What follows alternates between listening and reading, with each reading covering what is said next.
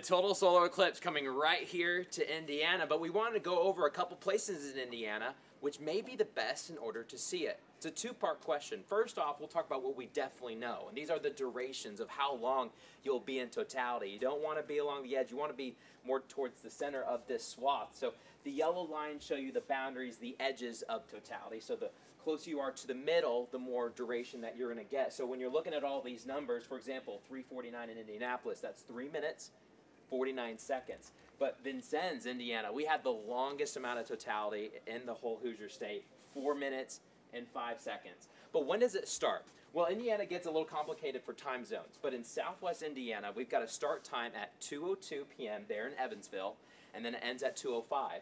Once we get out of Central Time or back into Eastern Time for the majority of Central Indiana, Indianapolis starts at 3:06 and then ends at 3:09. It then starts to leave the state, heading into Ohio. So for Richmond, that would be about starting at 3:07, but ending at 3:11.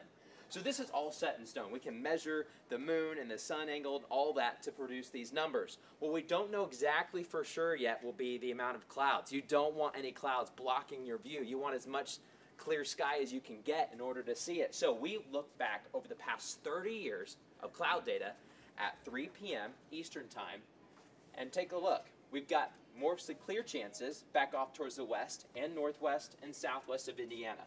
Generally what we notice in mid-April is that instead of being the northern half of Indiana's pretty cloudy, the cloud mass starts to shift over towards Ohio and the Ohio River. So when you're looking at this scale, this is showing you mostly clear sky chances. So the darker blue areas show you places where there's a decent chance that we're mostly clear. Not a guarantee, but a decent chance when you look at some stats. The farther east you go, you got to watch out.